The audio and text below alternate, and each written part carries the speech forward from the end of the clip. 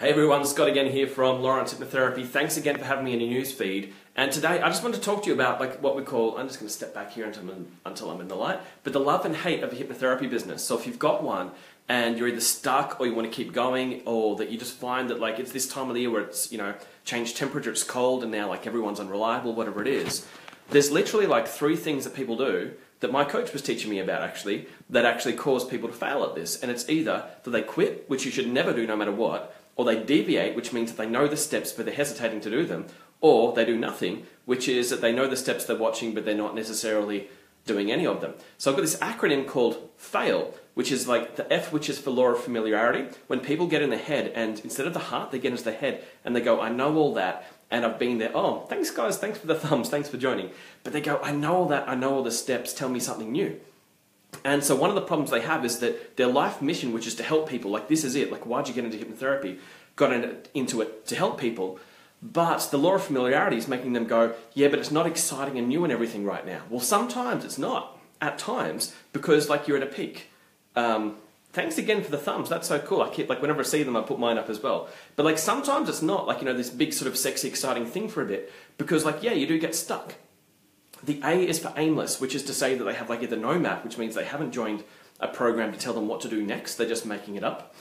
The I is for inert, when they're doing nothing. So that's where perhaps their health has got out of control or whatever it is, or that they're in this point where their heart, their emotions, they're not really connecting with their bigger reason, but also they're not connecting with their health, or they're thinking about it in a way where, what I've done in the past is that I've used way too much coffee or alcohol and stuff to have a big burst of energy. And then it made me crash. And then I had to learn that I can't use that stuff in the long term. I basically have to sleep, stick to my mission, and keep helping people. Because the biggest feeling that you're going to get from all of this, you're awesome, Scott, great video. Thank you very much, Ben. The biggest feeling that you're going to get from all of this is actually from helping others. And so if you could think of it more like a garden, as in you go to plant something, and sometimes things grow straight away because it's the season for it, and sometimes you go to plant it and it doesn't grow straight away, but you still need to not kill the plants. And so when people they'll put up a web page and they'll take it down the next day. They'll join a program and then they'll leave it maybe not the next day, but usually it's within 3 months, because that's it's the 3 month, 9 month and 12 months is where people feel they want to leave a program or leave what they're doing. And that's why that's the most crucial time to help somebody in anything that you do. It's it's the 3 month, the 9 month and the 12 months. That's when you really need to make sure that you're helping people pass those barriers. So then the L in fail was for leave. So there was the F for familiar, because they know everything already. So it's all ego, and it's they're always attracted to something new. The A for aimless, because they have no plan, they're not joining anybody's method, making it up, because they're not really serious yet.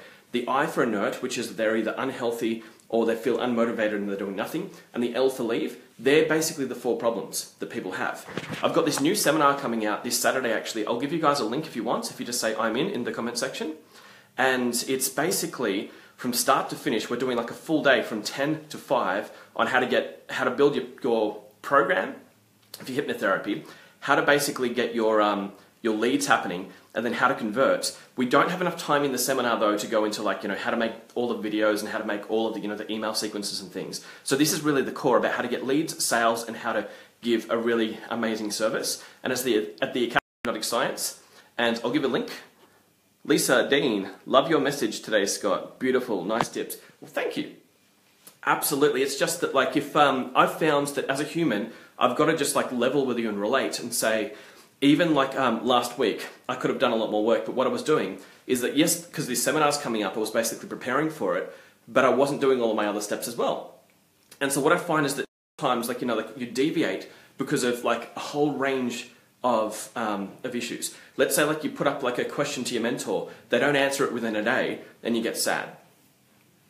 Or another thing that can happen is that you put out so much energy, you get so much success, and you love it for a while, and then you're loving it for ages because it's you're getting money and happy customers, and then you get a bunch of problems, it's the world just crapping on you, and then you get sad.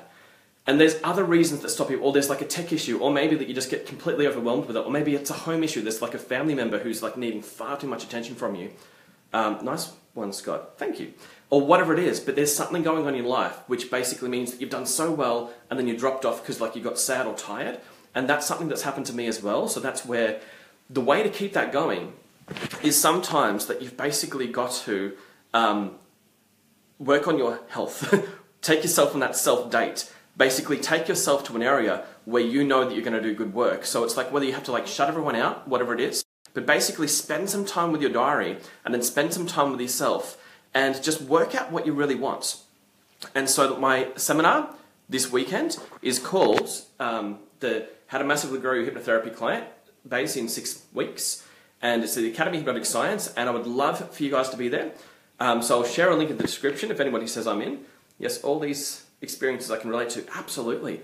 The aimless one as well. This is like what I found like with aimless. Sometimes you can be aimless because you've had too much advice from all different directions, and they're all different. So every coach you have is going to give you a different method of doing it. My coach is very direct about like the life mission, and so like with Ryan Madges, he's very direct about that. You know, you connect to your life mission, you do the steps.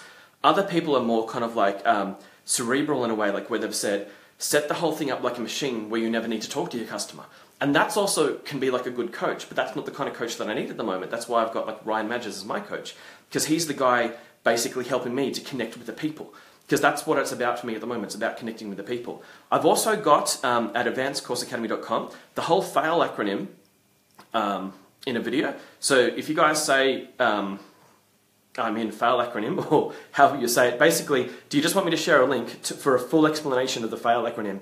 Is to the 4 reasons why people fail at things and how to get back on track, how to cure those 4. Because if that's something that you relate to, it's a video that you can potentially watch at advancedcourseacademy.com. I'll share the link in the description. It's when I was saying, you know, the F for familiar, A for aimless, I for inert, and L for leave. These are the 4 things that really, you know, mess with a person's head, like when they're working on their mission. There's also like what I call like the triangle of getting things done, which is in there. So what I'll do, I'll share a link in the description. You guys have been so awesome. Thanks for all the thumbs and all of the, you know, the awesome comments. I'll talk to you soon.